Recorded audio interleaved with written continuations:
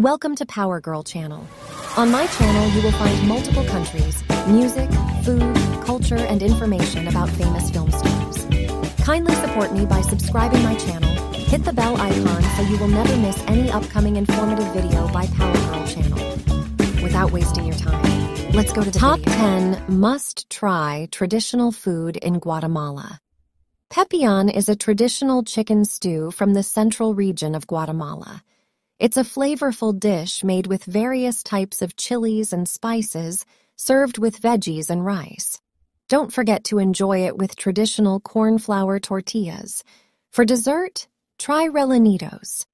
These are balls of fried plantain pudding filled with black beans, chocolate cinnamon. They're perfect as a quick snack or a sweet ending to your meal. No list of traditional Guatemalan food would be complete without the mighty tostada.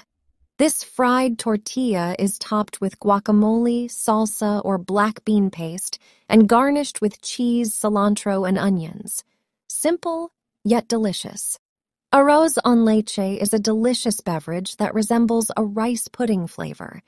It's garnished with cinnamon and is a popular treat in Guatemala. Not to be confused with the Mexican dish, the Guatemalan enchilada is a tostada on steroids. It's topped with beets, hard-boiled sliced eggs, lettuce, onions, cheese, and lots of other veggies. A true explosion of flavors. If you've ever had coffee at a Guatemalan's house, you've probably been offered a champorada. These big cookies have a biscotti-like flavor and are a must-have for coffee time. Gallo en chicha is quite literally a rooster. It's prepared in a sweet and sour stew that softens the meat until perfection. While not available everywhere, it's definitely one of our favorites. Tapado is a savory stew that combines coconut milk and oil with crabs, plantain, rice, fish, shrimp, and sometimes octopus. It's a delicacy from the Caribbean region of Guatemala. Chuchitos are a common street food in Guatemala.